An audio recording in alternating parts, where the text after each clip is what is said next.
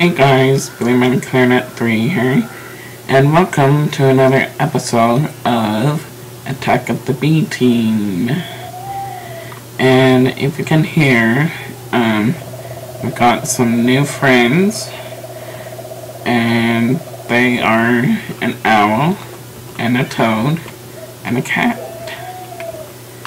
And so, I got those guys a couple of days ago, and along with them, I got my wand, and if you see it on the left screen, this left side of the screen, you can see exclamation mark. That means that I now have magical powers, and so, which is nice. And so, with that, I'm going to show you part of my tower that I'm still working on. And so, if you can see here, this is an item pipe, and it is with Project Red. And right now, I am trying to figure out why it's not showing any items. Now, I do have coal in this chest right here. I have 3 stacks of coal, but for some reason, it's not registering that I have coal, which is weird. And so I'm gonna try and figure out that later. Probably watch a video of it, of course, to see why it's not showing up. But I also redid the chandelier because I really didn't like the double chandelier, and so I just made it into one giant chandelier, which looks awesome. And then, if you guys can see these glowing things over here, it is Lumos, and to do Lumos, you do that, and then it lights up the area, which is pretty cool. And so, anyways, as you can see, I've built my library. It's almost complete. I'm not sure where to put the auto enchanter yet, but let's see, where did those blocks go? So I'm gonna place down first these bookcases where you can actually put books in, and it's done by Bibliocraft, which is pretty awesome. And so you can put in books, and I'll probably put like enchantment books in them, and so I'm probably gonna do that sometime soon. And so I'm gonna place the bookshelves all the way around the library, just on the walls, like so. And so, yeah, just an update on there. And now, if we go up one, I have my altar and circle room where I can do nasty spells on people. And so,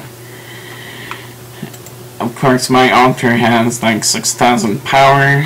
I'm trying to increase that, but I'm not sure exactly how to increase it. But yeah. Anyways, in this room, probably don't know what to do yet on this room, but on here on the very top floor. This will probably be the witchery room, and then I'll probably put a roof on top of it sometime soon, possibly either today or tomorrow, so that way nothing gets in. And so that in this room I'm probably gonna put hamsters in here, and so along with probably more toads and owls. And so this would be like a nature room. And so yeah, I remember on one of Chimney Swift's videos, he said that like grass blocks and stuff help recharge the altar a bit, and so hopefully we can get that to work. And so yeah, I'm really excited to do this. And so this is the first time I'm using a mod pack, and so like my first time ever using a mod pack. And so yeah, I'm really excited to work on this room here. So let's actually make a cage for the hamsters right now. Let's see, what block am I looking for? Oh yeah, glass. Let's search up glass. And then that way we can easily see the hamsters.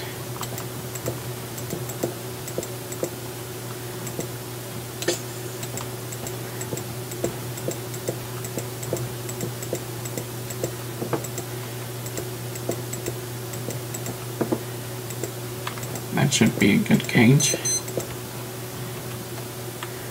And then, let's see, I'm not sure I even how to spawn in a hamster.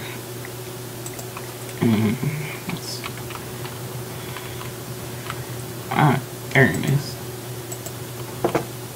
Spawn in hamsters. Oh, look at the cute little guy.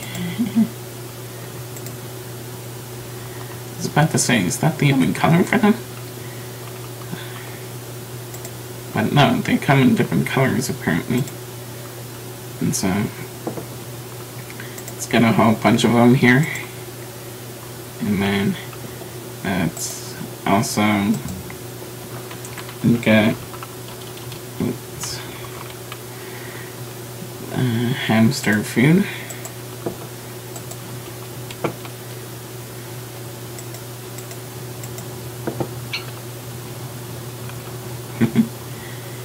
Cute little noise. And then, let's see, easier in here to get the water bottle for the hamster. That would be useful. But let's feed these guys really quick.